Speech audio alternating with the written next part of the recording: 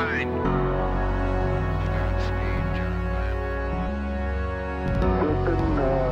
Tranquility Base here. The Eagle has landed. Rocket Tranquility, we copy you on the ground. New possibilities are opening up for scientific cooperation between countries. 1-0-0. Liftoff. Americans return to space as Discovery clears the tower. Discovery, go and throttle up. Discovery, roger. Go for deploy. Everybody in the shuttle program, the crew is go for launch. Roger. Nice to be in orbit. We have followed in their footsteps to get us where we are today.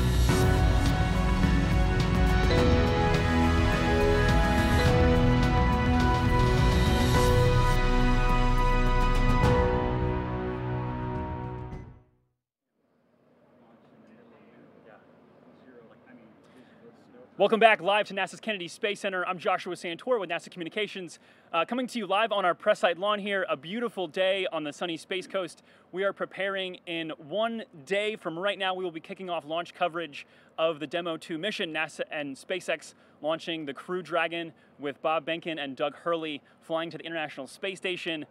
Want to jump right in here, but make sure that you guys are asking your questions live online. A huge thank you to our NASA social participants, as well as the virtual launch experience guests. Happy to have you guys along. I want to jump right in here and introduce the folks on my right. So to your far left, beginning out here, NASA Administrator Jim Bridenstine,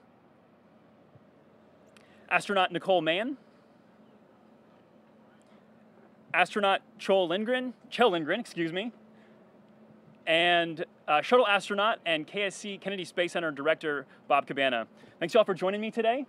Pleasure to have you along. We're going to jump right in here and kind of chat through what's going on right now, what happened this week, and then get to the social questions as fast as we can and get through as many as we can. Mr. Bridenstine, wanted to ask you, give us a quick recap. Obviously, we did not fly Wednesday, so what happened, why didn't we fly, and where are we looking to go tomorrow? What's going to happen tomorrow? That's a great question. So Wednesday, it looked like everything was good. We had a clearing. There were no thunderstorms right overhead. And so we thought we were going to have a good opportunity to go. 15 minutes before launch time, we have a threshold of how much electricity can be in the atmosphere. And based on that threshold, if we're above that, we're in a no-go criteria. And that's where we ended up. It's not that we had a thunderstorm. It's not that we didn't have good. It didn't look good. It looked like we were ready to go. But given the amount of electricity in the air, what can happen is a launch can actually trigger lightning. And the rocket can actually become a lightning bolt. And of course, that would be a very, very bad day. The probability is low, but the impact, of course, would be devastating. So we made the right call. And I want to be clear, I'm so proud of the NASA team, so proud of the SpaceX team. They made the right decision for the right reasons. Yes, the whole world was watching.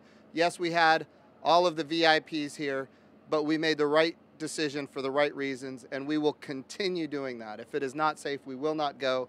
Bob and Doug are our highest priority, and they are top of mind. So that's what got us. The electricity in the atmosphere got us. And so recycle and same thing again tomorrow? Possibly tomorrow, possibly Sunday. Okay. Right now we're planning on tomorrow. We're going to get a weather update this afternoon.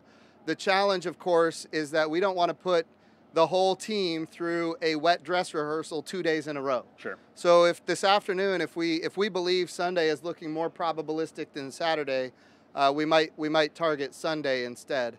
But again, here's what we know. We will launch American astronauts on American rockets from American soil. It will happen again. It will happen right here at the Kennedy Space Center, and it will be Bob and Doug.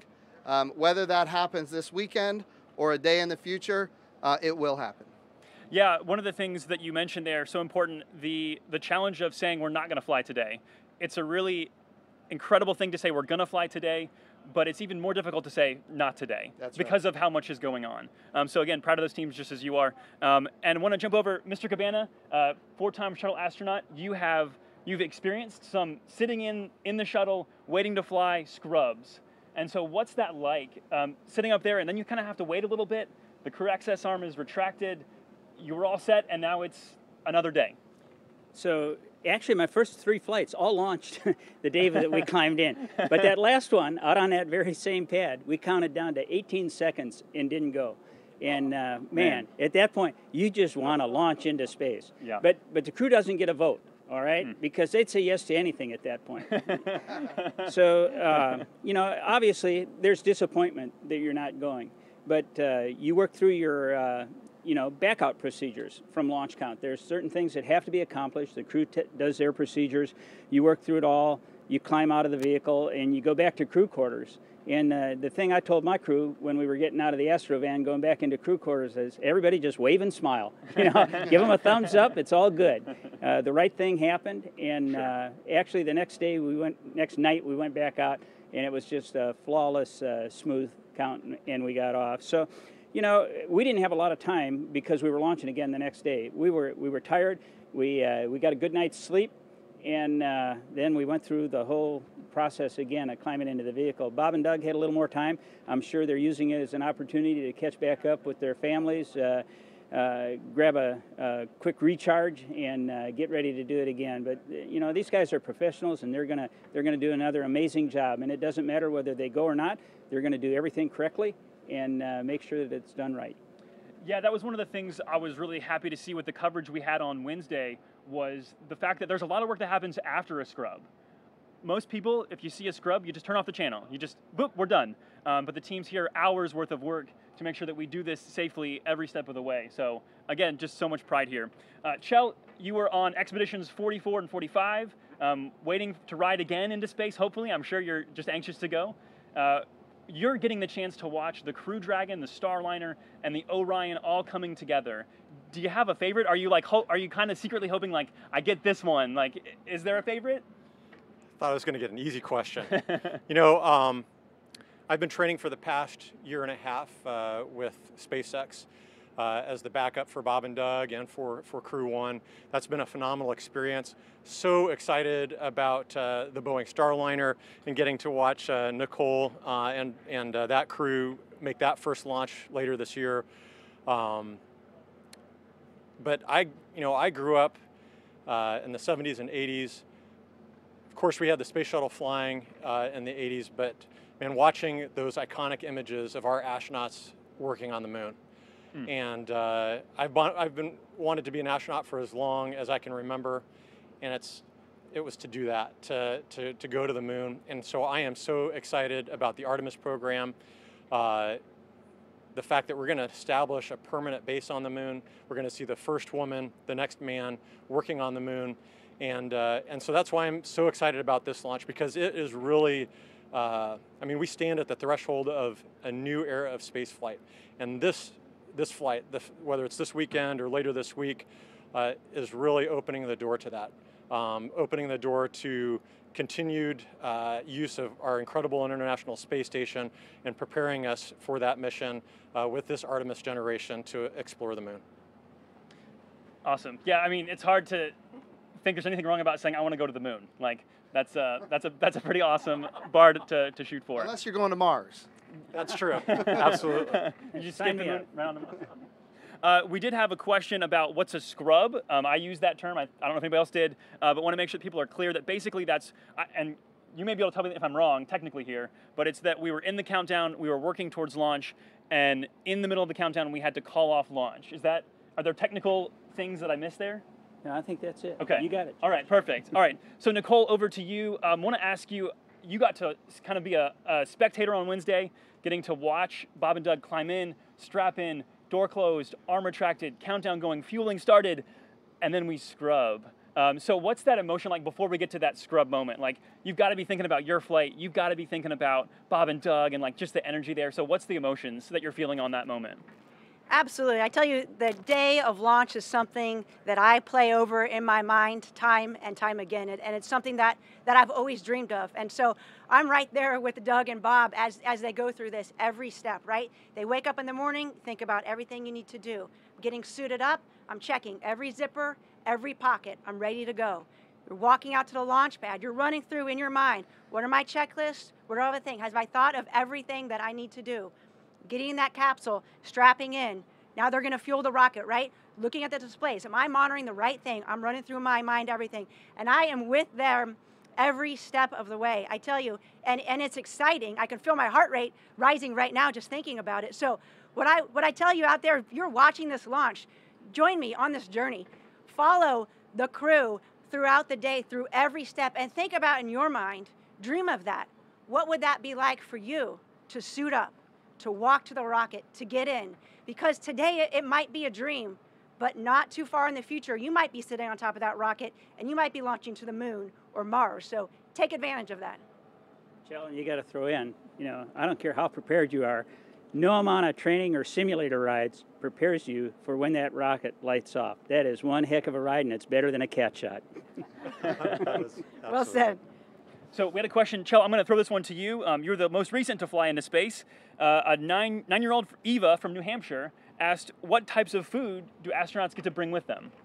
Oh, that's a great question. When we first get to the space station, we get a briefing from the commander there, and they show us the bathroom, they show us where to get our food, and they show us where we're going to sleep. And then we cover the emergencies, of course, obviously. But that's a really important thing. We eat every day, and the food lab we have at Johnson Space Center has done an amazing job making sure that we've got a good variety and very healthful foods.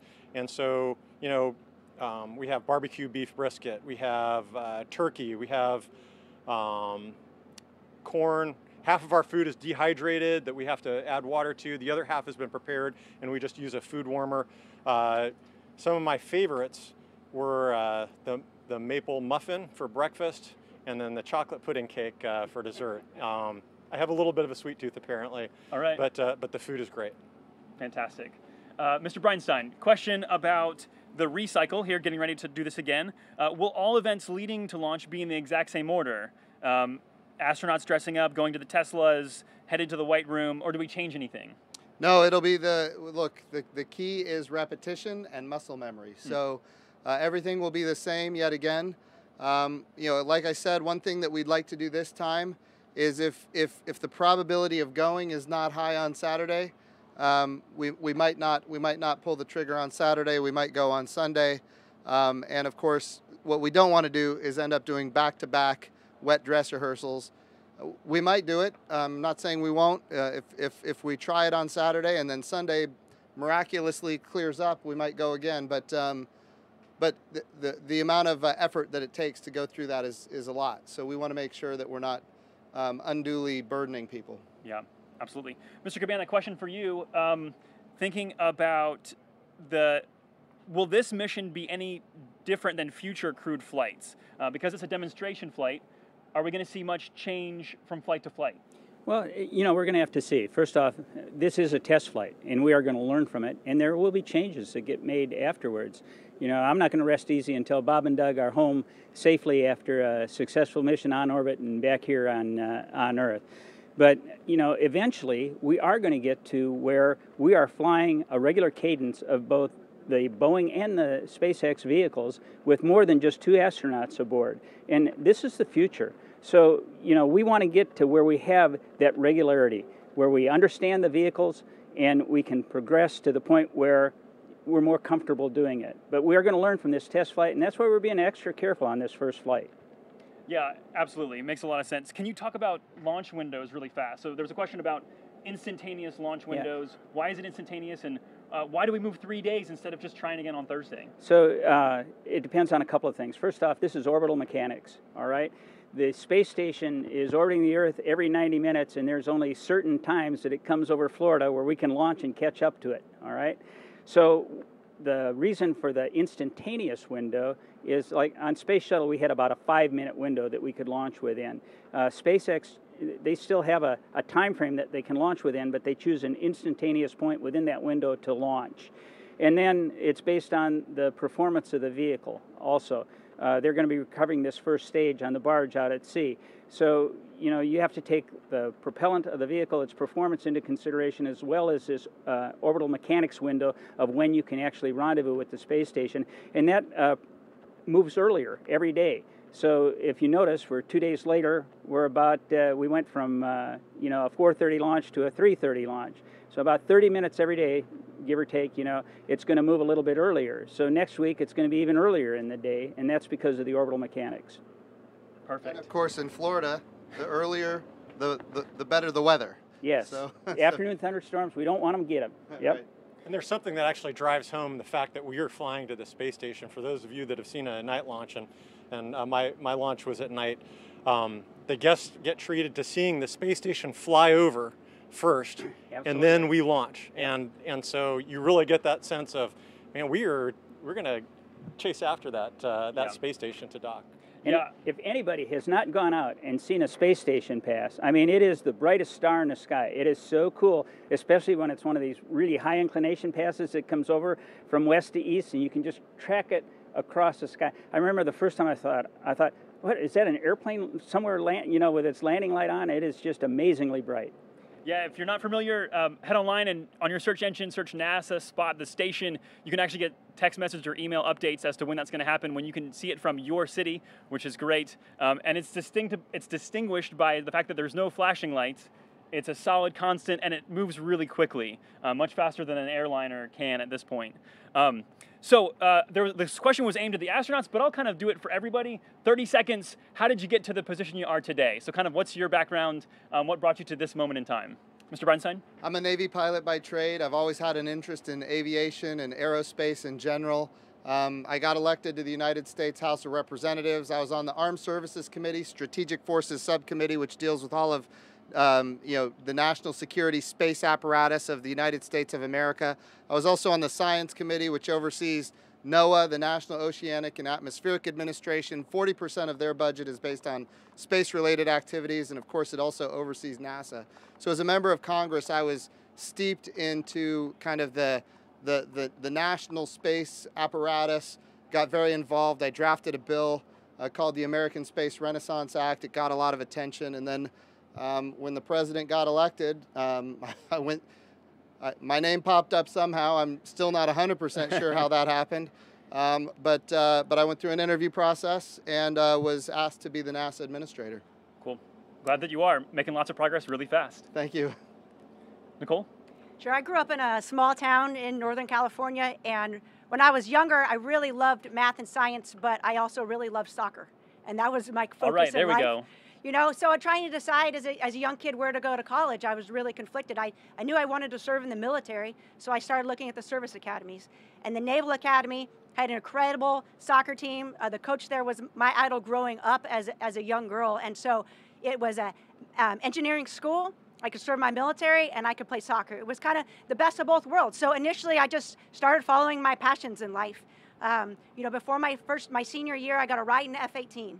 And that kind of sealed the deal. I already knew I wanted to be a Marine. Now I knew I wanted to fly.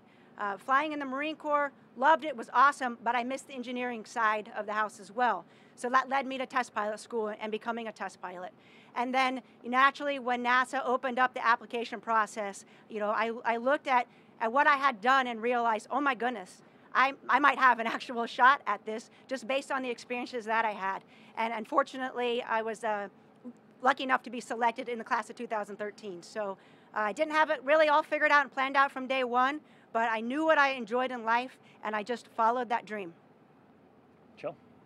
Well, I've wanted to be an astronaut for as long as I can remember, and what a privilege to have this opportunity. I grew up in an Air Force family and was really inspired by science fiction movies and books. But it was that first shuttle launch in 1981 when I was in second grade that really gave life to that dream.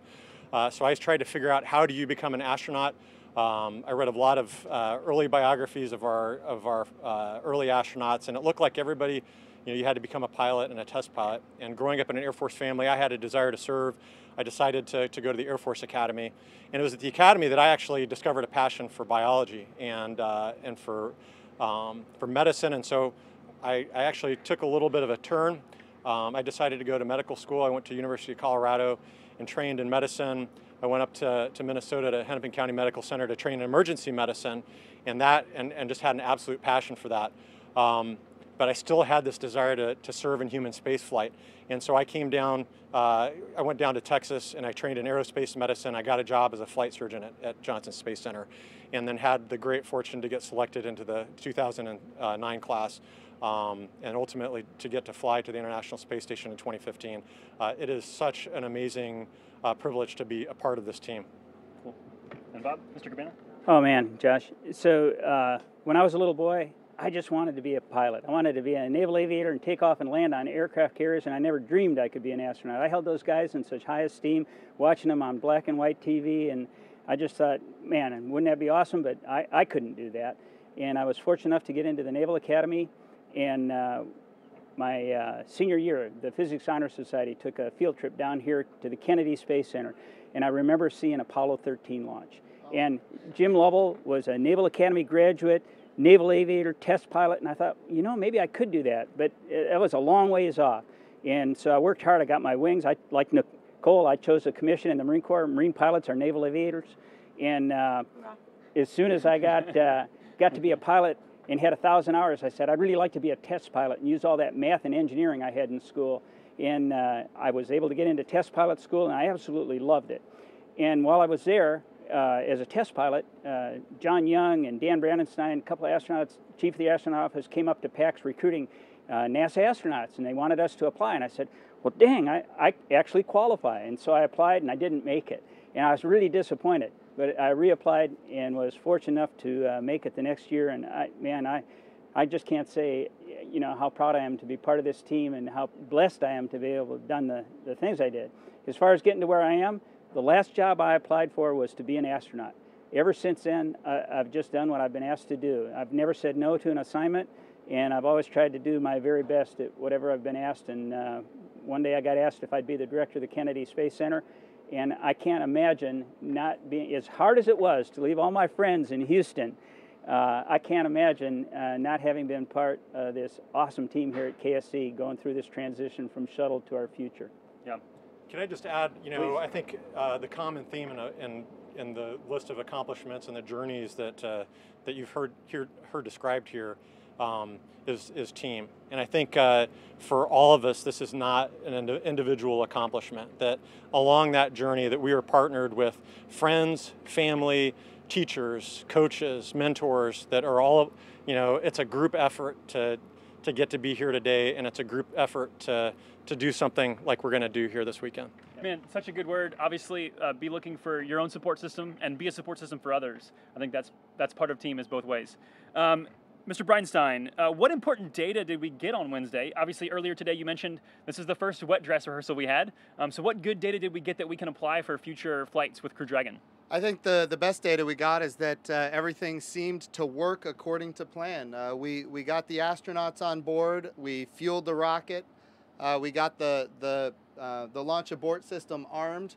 All of these things are steps that we had not done yet with the astronauts on board, and everything worked. And we were go for launch. From a technical perspective, we were go for launch. We just got caught by the weather. So I think what we learned is that everything worked, and we're very happy about that. Now we're ready to take the next step and get these guys off the pad. Good, love it. This is from a 9-year-old Abby asking our 2 flown astronauts here, what was the favorite thing you saw when you were in space? You want to go first? Oh, sure. Boy, that's a hard question because there are so many amazing sights. For me personally, it was the very first time while we were still in the rocket, still climbing towards low Earth orbit, that first view out of the window, to see with your own eyes the gentle arc of Earth's horizon, highlighted by the sun. You know, you see so many pictures of that, and to see that with your own eyes, I mean, it gives me chills right now. And then on the space station, the opportunity to look back at the Earth and find places where you grew up, places where you have friends, and to feel that connection with your family, with your friends, and with the Earth. Yeah, I got to second that. You know, I would have loved to have had a long duration flight, but I think what I remember most is just our Earth is a beautiful blue jewel of a planet. And you see the horizon about like that from 220 nautical, and there's this thin little hazy line over it, and that's our atmosphere. That's all that's protecting us from that harsh void of space with its extreme temperatures and ultraviolet radiation. And space is the darkest black you can possibly imagine. No black on Earth does it justice when you're on the sunlit side of the Earth. It's just the absence of anything. But I always told first-time flyers when I was chief of the astronaut office, while you're up there, you got to stick your nose up to a window and make a memory. And time on orbit is very expensive. There's very little free time. but don't take a picture. Make a memory, because pictures fade and they don't do it justice. What you see with the eyes that God gave you is so much better. And my last flight, we were coming up over Baja Peninsula across the United States, and there was a big high pressure system. It was night over the United States, and we flew right over my hometown, Minneapolis, St. Paul. I could see where my grandparents' farm was. We went up into Canada, and I looked down and I could see all the lights of the cities outlining the Great Lakes, like you were looking down on a map from, you know, west of Chicago to Long Island. And it's just memories like that I will cherish forever, and they are never going to fade. Cool. Nicole, I look forward to asking you the same question, hopefully here really, really soon. Absolutely. And Mr. Bridenstine, last question for you today. I'm going to ask you to speak for the entire NASA family, and the question is just simple. What does it feel like to be a part of history? I'll tell you, it's the honor of a lifetime for this season in my life to be at the helm of this very storied agency. We stand on the shoulders of giants, and we're not here because of me. I just have the unique opportunity to be at this moment in time in this position. I want to give a lot of credit to Charlie Bolden, my predecessor as the NASA administrator, and the Commercial Crew program was started under his leadership, and back then it wasn't getting the support that it needed, and you know, Congress wasn't funding it at the level that it needed to be funded, and yet he persevered. And because of his hard work, his determination, you know, make no mistake, we now have great support. But we had to go through some tough times before we got to where we are right now, and the support we're getting now is overwhelming. So my hat's off to Charlie Bolden, and he told me when I took this job, we sat down, had a long chat. He said, "Jim, everything that happens under your watch, you take credit for." And I said, "Sir, he's a general in the Marine Corps. He's also a NASA astronaut, Navy pilot by trade, naval aviator, I should say, not a Navy pilot, but a naval aviator as a Marine Corps pilot." And he said, "Jim, you take credit." And I said, "Sir, this is a team effort, and what makes this available today is continuity of purpose over long periods of time. It's why we need sustainable programs. It's why we work every day on making sure that 30 years from now, the Artemis program, which Kjell just talked about, the Artemis program is going to be here 30 years from now. We're going to have a sustainable presence on the surface of the moon, and in fact, we're going to be on Mars." Cool. Man, good words. I appreciate all that. Thank you all for being here today. I know we're all anxious to see this baby fly. So that's going to do it for us here today. I want to remind everyone to tune in tomorrow morning at 11 a.m. Eastern Time. We will begin coverage leading up to a 3:22 p.m. Eastern Time liftoff of the Crew Dragon. And I'll leave it by just saying, go Falcon, go Dragon, let's launch America.